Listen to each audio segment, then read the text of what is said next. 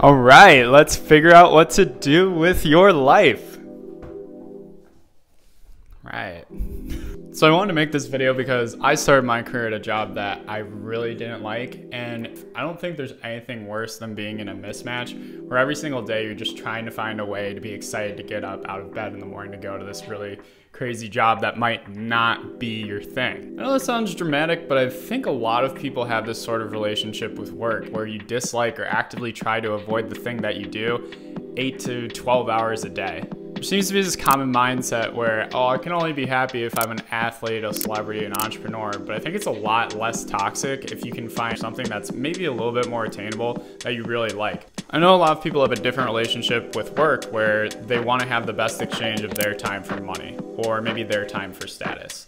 So maybe it makes sense to just chase the thing that pays the most. But I would argue that if you go into something that doesn't energize you, you might be worse off even for those factors in the long run. So with all that in mind, I'm here to help you figure out the perfect desk job for you. So check this out. I'm gonna throw 3 buckets up here. All right. Yeah, special effects. Okay. Now think about which one of these resonates with you, and obviously it could be multiple. It should resonate with you outside of a work context. So don't just think about who you are by day because maybe you were forced into being that person. Think about who you are when no one's paying you to be that person. Okay, so number 1, we have the analyst. I think we all know this person. It's somebody that can find the value within things. This is that person who likely had all the data points in their head growing up. The numbers just really resonate and they can retain them, and then they can take those numbers and synthesize some sort of argument with them. I think it's really easy to understand if you're this person by looking at your fandom. Most people are super fans of anything, be that a movie, be that a sports team, and they're constantly arguing, referring to some past event or referring to some statistics. I actually think that those people usually match this bucket. You know, when someone starts talking about sports and they say something like, oh, LeBron James is 37 years old, he's averaging 25 points per game, so on a longevity basis, you have to make the argument that, and then they just keep going on, and you're just like, why can't you apply this to your job? Yeah, that's the type of person who's an analyst and should be in a job where they're analyzing. Got it. See how we're doing this? Okay, second, builder. This one should be really obvious. Just look at your life. Did you make a YouTube channel? Did you make a mobile app? Did you make a wooden bench? Literally anything. If you just like to create value from nothing, then you're a builder. I think another good way to identify that you're a builder is that you're not stressed when things are chaotic or they're not in their end state. So builders are really good at just looking at something in a chaotic form and knowing, okay, if we go through some sort of process or if we work with the right people, we're gonna get to that end state that we want to. So if you don't freak out when things are all over the place, you might be a builder. And lastly, we have the connector. Everyone knows a connector because they connect people.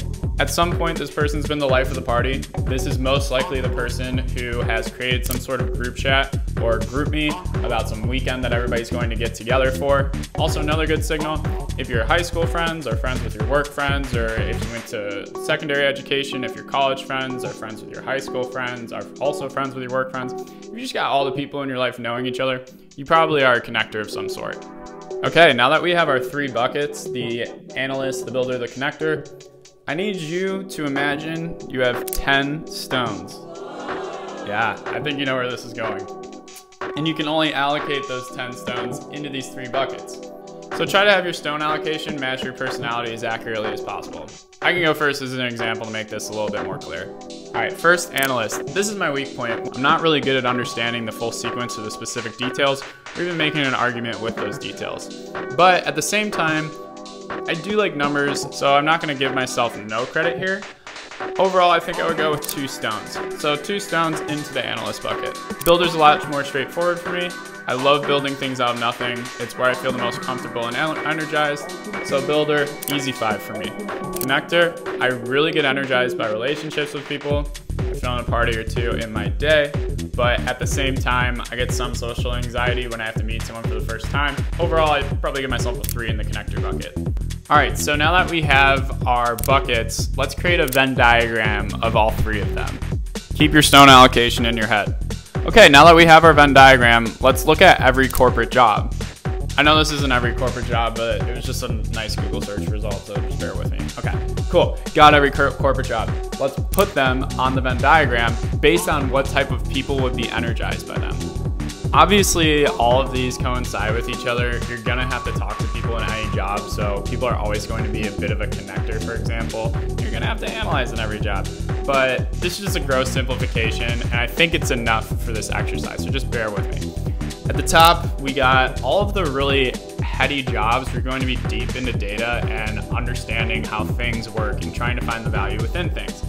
Once you keep going and you're kind of in this midway path between analyzing and connecting, you get into the opsy stuff. I think it's because in ops, you got to understand what's going on in a given process. So that's super analysis heavy.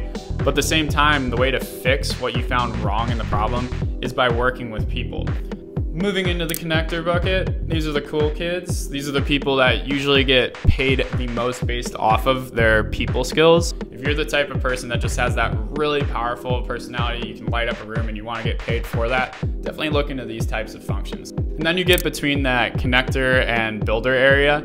And these are the people that really like to make something from the ground up, but they use people to do it. Then we get into the builder zone. It's kind of a combo between the nerdier stuff, but also the more creative stuff.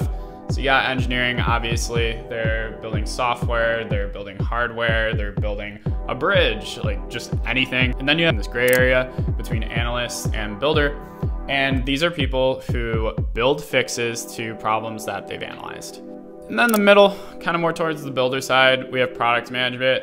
So kind of a jack of all trades, master of none type of career. Okay, so now take your stones and think about where you would be on this Venn diagram. You don't have to get it exactly right. You can just kind of eyeball it, because I kind of just eyeballed where all of these careers are, and you don't want it to be too exact. You don't want to overthink it. So here's me, for example. Puts me pretty close to product management, so it makes sense that I would choose that as a career. Because there's definitely margin for error, take maybe the 3 things that are closest to your dot. So now that you got your 3 things, you should reach out to people who have done these 3 things at a high level. Just go on LinkedIn, search the function, search an aspirational company, blast a bunch of emails or inboxes, and then validate your hypothesis, or our hypothesis, because we did this together. Maybe you reach out to someone in sales and ask them, hey, would you consider yourself a connector? And is this job fun for you as a connector? Does it energize you? If the answer is yes, you may have a winner for your full-time career if you are in fact a connector. Another cool thing about using 3 of these dots instead of just 1 and having that exact answer is I think people can be applicable for multiple jobs, or you can even let the market decide. So if you can't figure it out yourself, just apply to both and see what people will take you to do. All right, so let's get rid of the Venn diagram. Bam.